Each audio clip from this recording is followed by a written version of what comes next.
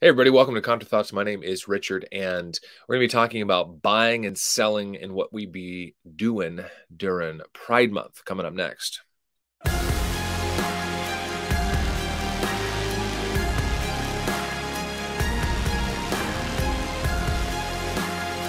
everybody, welcome. Briefly about me, I'm a pastor and a husband and father, follower of Christ most of all. And this channel is being against the world for the world. It's contra mundum pro mundo. That's kind of the impetus.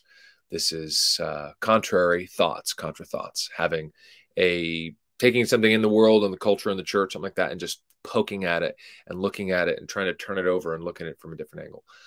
Because we live in this world, right? But Jesus says he's overcome the world. We will have tribulation. We have trial, persecution.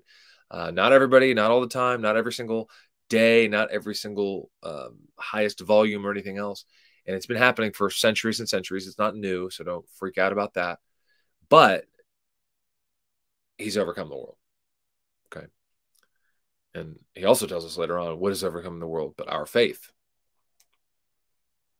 I know some people like to get a little squishy about that and weird, but we're here for a reason. God didn't just translate us. He didn't just kill us immediately when we came to Christ and understood we were sinners. So we're here. Part of being here is selling stuff, buying stuff, living, right? You have to buy stuff, right? I'm using a computer. I'm using a camera. Here's a mug. Phones, right? Not to mention all that stuff's kind of optional, technically, although in our day it's harder. But you got to eat, right? You got to buy tomatoes and bread and mayo and frozen chicken and bananas and candy bars, ice cream, everything, right? And so how are we supposed to do this? Because you go to some stores these days and they're just overwhelmingly full of pride, right? It used to be gay pride. Now it's just pride because they want to just include everybody, I guess, in some sort of, I still don't, I think their goal ultimately, I know their goal ultimately is just chaos. And I'm talking they, meaning like the lefty commies who hate freedom and liberty. They hate democracy, the democratic republic we have, which most of that is bound up in biblical responsibility, you know, Judeo-Christian values, you could call it that, I guess, but it's really just God has made the world in such a way, and he's given people a certain level of responsibility to repent and believe. Acts 17, right? He's made a lot of time, a season for every nation.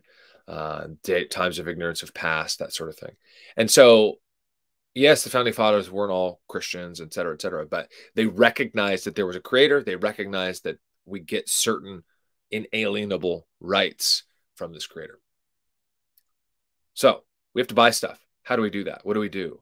Because being from California myself, although we're in Kentucky now, I've been here for several years. I do pastor a church called New Harvest Baptist. It is part of the SBC, and if you've seen other videos, I'm very much not in line with the SBC in many respects. I am going to the convention next week. I was able to go get to that, so look out for videos on that. I'm going to do some lives, hopefully, and maybe some interviews and some other things as well. So that should be a lot of fun. But buying. 2008, we were in California, was Proposition 8. There's propositions in California. I learned that not every place has that, okay? We did a do in California, and it was about gay marriage. Gay marriage. It still passed. People still affirm that marriage between a man and a woman, this was 2008. Of course, fast forward 7 years, and we have Obergefell. Now it's just legal everywhere. And 7 years after that, here we are. You know, society is crumbling around us. Now, is this the only reason? No, but it certainly didn't help anything. But we have to buy stuff. And I keep saying that. Home Depot was one of those companies that came out in support of the LGBT community back in 2007, 2008, 2009. Levi's, Apple Computer, Target, more and more, Target, more and more. And we'll look at Target here in a second. But some of it you just can't help, right? And I get it. You know, moms like Target more than they like Walmart. I get it. We try not to shop at Target. I don't know if I've bought anything at Target in, I don't know, years and years and years. I boycott Target. Now, people used to, you boycotts don't do anything. Well, that's the same logic to say voting doesn't do anything, right? You have 1,000 people and 900 people are like, what's the point? There's 999 other people. Who cares? But if 900 other people sit out, now 100 people are deciding what's going on for the 1,000. Same thing with boycotting. If 1 or 2 people do it and everybody else is like, it doesn't matter, but 900 other people do it, right? Now you have 1,000 people boycotting. Money talks. And that's why these companies, by the way, they don't actually care about you, anybody LGBT watching, or friends and allies. They don't care about your sexuality. In fact, they think it's grotesque most of the time. They won't say that out loud, but how they live their lives is accordingly. But they see large sums of money because we're in this victim mentality, this victim culture. That's why. And so they want to be on the side of the victim because, last numbers were 7% of everybody supposedly is LGBT, 7%. And that's a huge number. And it's probably far less than that. Doesn't mean you don't exist. It means it's far less. And there's no sane society that has 93% of people bowing down to 7%. That's nonsense. But why do we have rainbow crosswalks? Why and sidewalks and flags everywhere? And basically, the new BLM for a moment was, or the new rainbow flag was the BLM. We saw this 2 years ago. Put it in your window so the rioters, because it's all about an intimidation too.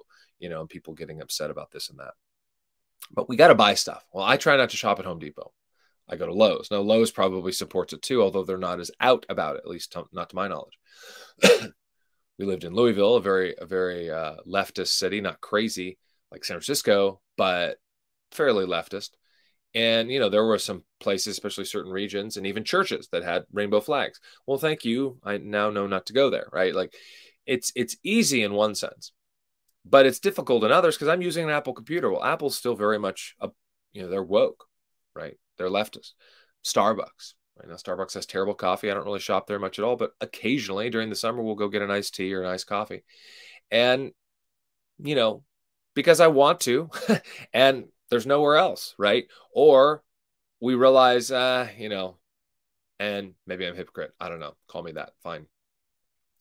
But there's this here, and we'll just watch this for a moment. Franklin Graham, of course, the son of Billy Graham.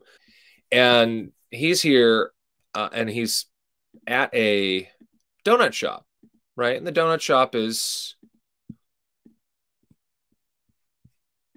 supporting LGBT stuff. Now, Voodoo Donuts. Now, again, voodoo, it's a little weird, right? It's a little New Orleans, Satan magic, whatever. So let's just watch this. This is from Doctrinal Watchdog. And I want us, because I know most of who watch are believers and, men and women both and everyday people, quote unquote. I consider myself an everyday person. Yeah, I pastor a church, but I'm not some special elite person or something. So anyway, point is though, I still want to be against even Doctrinal Watchdog because conflation is going on. And we'll look at and see what I'm talking about in a second.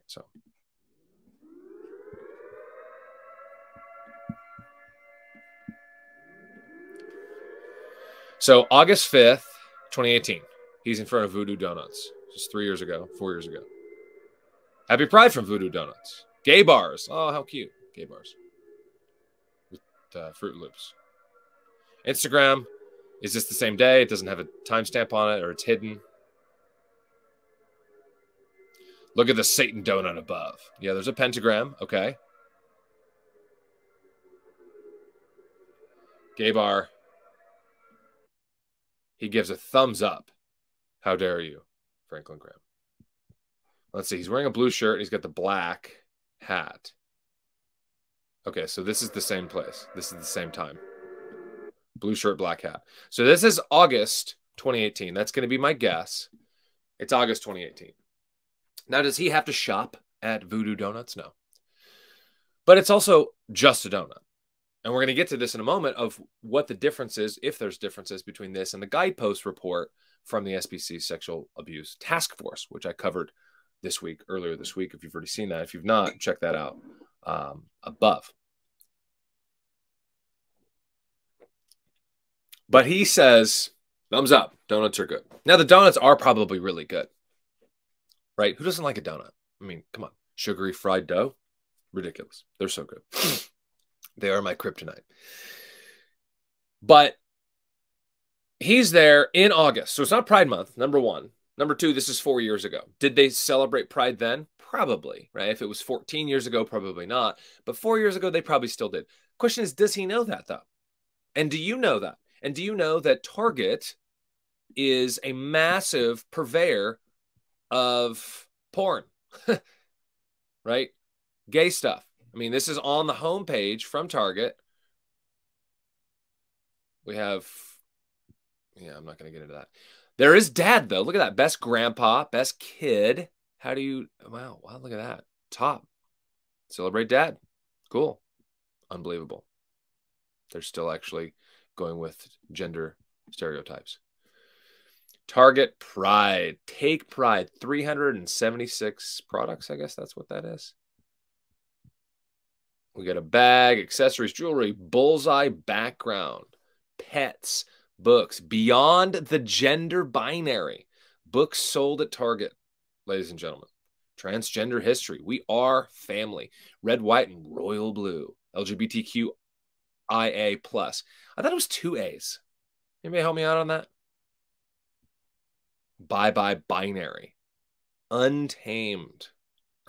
The pronoun book. Oh my goodness. The Book of Pride. Mason Funk. They both die at the end. Ooh. What are your words? Your words. What are your words? Honey girl. Kate is waiting. Blah, blah, blah, blah, blah, blah, blah. Invisible. Rise to the sun. It's a lot of books. It's a lot of books. Okay, so, well, I'm not going to buy those books. Okay, right, but you're supporting Target that then is able to produce and or sell those books. So you're still supporting the LGBT community agenda, right? The alphabet mafia. Now, there's people that like Chick-fil-A and In-N-Out and Hobby Lobby and other Christian organizations that don't care, right? And they're like, I don't care. Celebrate that, whatever. Or they shop there because they are Christians, right? And we see this more and more, especially like on Gab. And I am on Gab if you want. I'm on Twitter too. Those handles are at the front. And they're down in the description. But Gab is all about the parallel economy. And this is what Christians do. We build, right? And so if you don't like Target, don't shop there. If you do like Target or you don't like their stuff, but you still shop there because it's harder and you like their products, although these days most products from most places are just garbage. It's really frustrating. I mean, stuff just breaks and rips and tears. I mean, I don't know. Drop a comment and tell me, do your children also destroy stuff? Because mine do. And sometimes I feel like it's like, is it the stuff? Is it my kids? Because they're not that rough on stuff, it seems like. But what are we supposed to do with this? Because can we now not shop anywhere? Because I think Krispy Kreme, although, again, I'm not really going out and getting donuts. I prefer the mom and pop shops anyway. But I'm pretty sure, I've not looked, that Krispy Kreme has done Pride stuff, rainbow stuff. No, it's just money. It's just money. And it's funny because a lot of even the activists, the extreme activists, call these people out. Like, oh, we see you, 30 years ago, you weren't supporting us. 20 years ago, you weren't supporting us. Even sometimes 10 years ago, you weren't supporting us. But now it's legal. It's fine, right? They don't lose any social capital. In fact, they gain social capital. But again, Doctrinal Watchdog, he's conflating these things, right? It's not June, so it's not Pride Month. So, I mean, again, I could see him if he was eating a gay bar, but he's not eating a gay bar. I don't know who Doctrinal Watchdog is. He's very John MacArthur-y, like to the T, to my understanding. Very dispensational, premillennial, Mock, post-millennialists, and others. And it's fine. That's your belief, I guess. I used to believe that. I don't believe that anymore. But, it's just... a lot of the stuff's good. Posted the comment. I have a question for the readers. Have you ever shopped at Home Depot, Target, bought an Apple phone? I mean, Apple phones, right? Not just computers, but Apple phones. Or some Levi's. Well, you're just like Franklin Graham, and I mean that. All of these companies are supporting this and have been supportive of the alphabet mafia for years. You are the problem. If Graham is eating a donut, it is a problem. This is quintessential log and spec scenario. Doctrinal Watchdog says false. I said, how is that false? Make an argument, please. This was 10 days ago, and he didn't reply. Or just don't be stupid, Doctrinal Watchdog.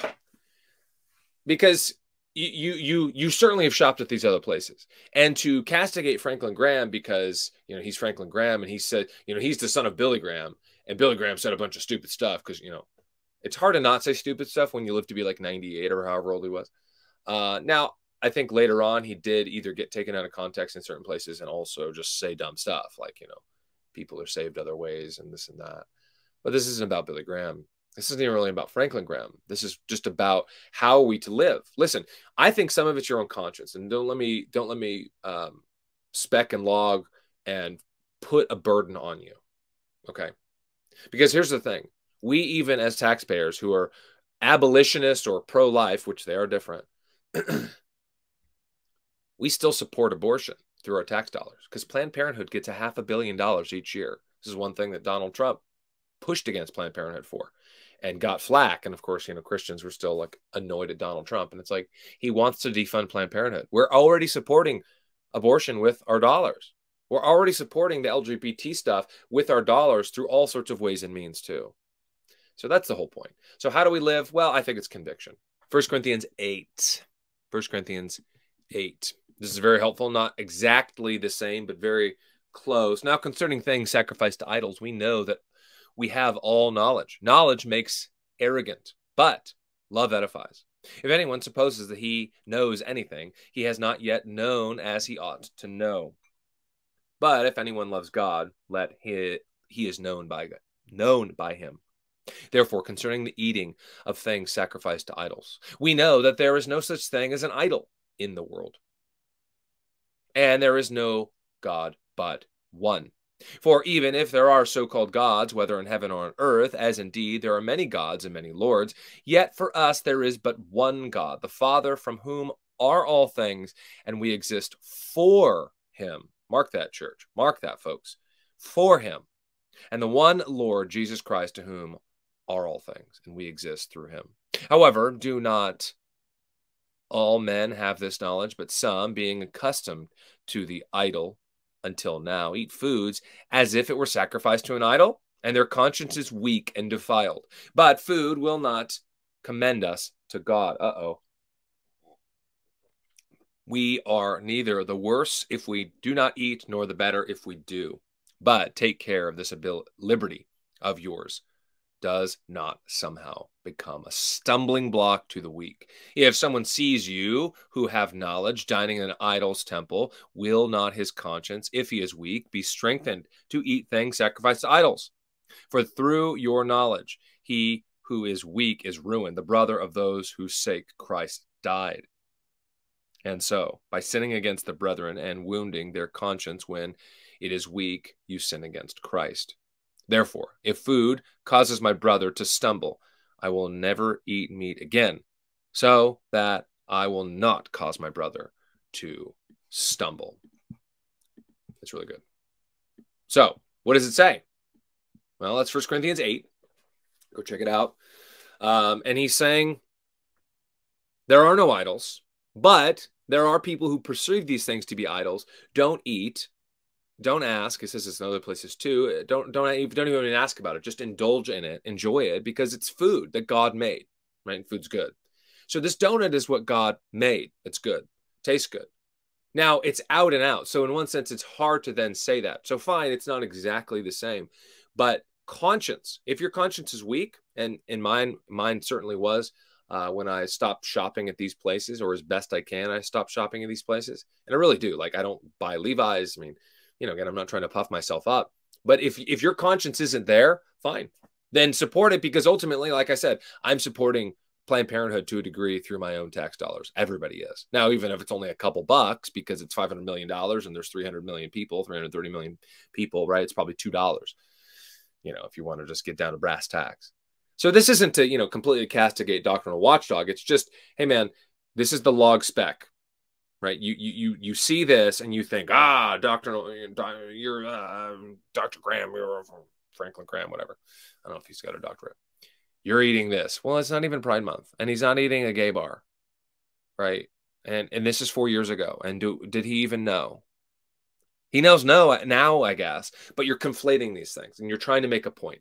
So I probably do that too sometimes. But the point is, We can use the scripture to apply these things to our life, right? It's first and foremost talking about idols, right? And that's what it means, the first and foremost context. But then secondarily, how it applies to us. Remember, the Bible isn't written to us, but it is written for us. We do pull from the Bible because it's not just a dead book. It's rather a living book, not a living document like some liberals think the Constitution is, but rather it's living because of the Spirit of God. Doesn't mean it changes. It means the Spirit of God moves us. So then why is it a problem that Guidepost, the people who did the Sex Abuse Task Force report, is affirming LGBT stuff, right? Why is that a problem? Because, you shop at Target, Richard, you're just saying it's conviction. You're just saying it's just this and that. It doesn't really matter. Now, in one sense, yes, it might sound the same, but here's where I would make a distinction. Because pedophilia is often the end result of homosexual behavior, right? Grooming and the younger the boy, just all that stuff, right? We see this drag queen story hour, now drag queen strip clubs. It's just multiple times. Just go watch the video if you haven't already. These people are fine with that, and not just fine with it, but supporting it, right? And so supporting a donut shop or buying a hammer at Home Depot or buying a pair of pants that are Levi's at Target and an Apple phone at Target, and you're doubly supporting the LGBT stuff. Okay. At the end of the day, it's conviction, stand before the Lord, right? God judges the world, right? We don't actually judge the world. Now, we do have responsibility. It doesn't mean we don't do anything. And you shop with your dollar, you vote with your dollar, you have your voice with your dollar, as it were. And so it does matter. And if that's your conviction, then great. That's my conviction, stronger than some others. If it's not your conviction, fine. But it certainly should be your conviction whether or not your children are being reared in this worldview, right? And we see this with government schools, for example. It should be your conviction whether or not you're having a pedophile babysit your children, right? Or an alcoholic, stay home with a case of beer. There's certain things that it's a no duh, but there's other things with this because we're shamed into it, and we're told you can't, you're a bigot. Shut up. I don't care. Just shut up. Call me a bigot. That name calling is irrelevant, right? I've been called much worse by someone far better. And so it's irrelevant. Why this is different is that Guidepost is going to now tell us next week, tell us how to address, or at least have suggestions on how to address the sex abuse stuff. The same types of behavior they're celebrating with supporting the LGBT agenda. It's a problem. It's a massive problem, because buying a donut or a hammer or a pair of jeans or a phone, they're not telling you what to do with your worldview. They're not telling you how to discipline your children or how you should work, right? Now, subtly they might be, but at the end of the day, it's not the same thing at all. Not to mention, a phone is, a few $100s, $1,000. A pair of jeans, $20, $30. A donut, $2 or $3. This, we gave these people $4 million. $4 million. Now, I didn't give any money directly, right? And most people didn't, but it was lumped off from whatever fund in the SBC. And they decided to do this. They didn't have to do this. Now, did they know this beforehand? I don't know. I really don't know. They might have. And if they did, that's even worse. I hope you found this helpful. Go ahead and like and subscribe. Give me that whole 3-piece special. Drop a comment. Tell me how you're doing today. And what your thoughts are on this. Boycotting businesses who are rainbow affirming, alphabet mafia, and all the rest. So go ahead and check that out if you want. All that to say, y'all have a great day. Be against the world, for the world. We'll see ya.